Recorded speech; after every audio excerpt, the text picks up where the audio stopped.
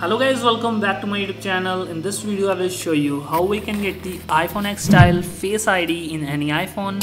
It's just only animation. And the second thing is that how we can get the iPhone X style notch in any iPhone which does not have notch. You guys can see here the iPhone X style and the iPhone 5S style.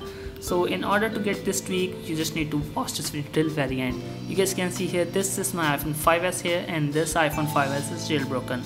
And let me show you the Face ID animation of the iPhone X in the iPhone 5S. This is not a real Face ID, it's just only the animation, I can see that. And this only works with Touch ID here.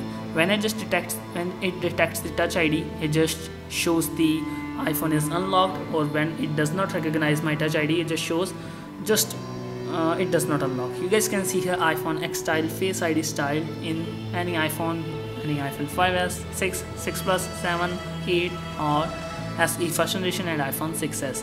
So I will show you how we can do this in this phone.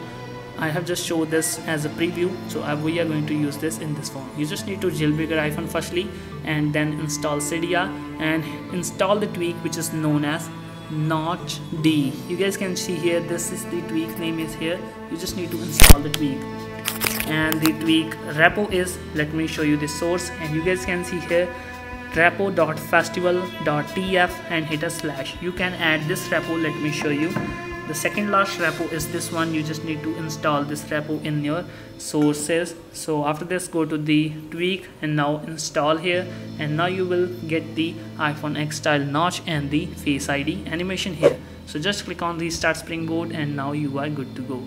Now respring your iPhone, and now after turning on your iPhone will get this type of system here. So this is the simple fix. I hope you find this method helpful. Please guys share this video with friends. Thanks for watching. Thank you.